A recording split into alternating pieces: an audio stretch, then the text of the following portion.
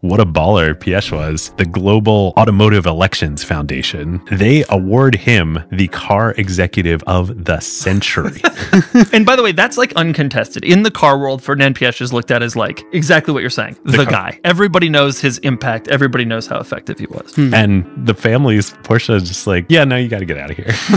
Unbelievable. Volkswagen started really gaining a lot of brands. So in the late 90s, they bought Lamborghini and they repurchased the Bugatti, the rights to the Bugatti name, which had gone to an Italian company, and they brought it back to France where it was like initially existing. Just wild. But Volkswagen, much bigger company than Porsche, right? Yeah. Like he got kicked out of his own company, so he went and ran a much bigger one that competes with it. Then he grew even bigger. Yeah. Yeah.